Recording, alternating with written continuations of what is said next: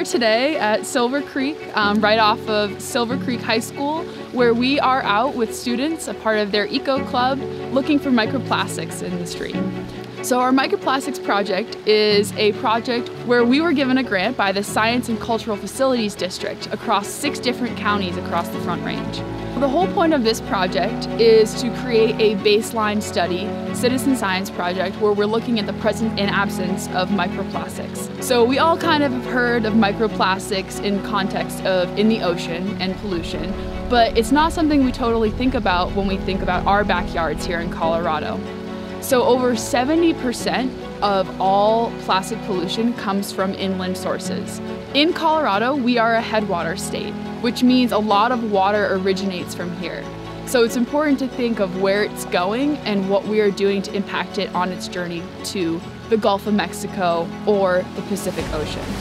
Based on how thin it is, it's already probably broken down a good amount in the water.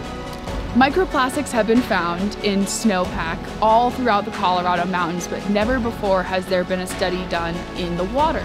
So what you're looking at here appears to be just a bag of mud or a jar of water, but when you look deeper into these samples, you see a more complex idea of the health of these ecosystems, these streams.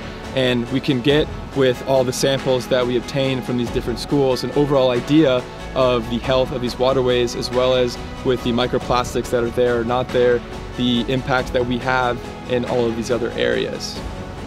In addition to some of these microplastic samples that we are collecting, we are also taking water quality data.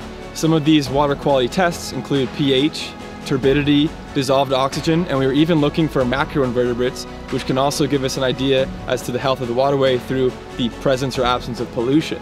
Now, we are using a plankton tow here to actually collect any possible micro or macroinvertebrates that are in the water. Sometimes you gotta just get your hands dirty. I mean, a lot of this work is conducted in the lab, but this field work is very, very integral to the work that we do with this microplastics project and just in science overall.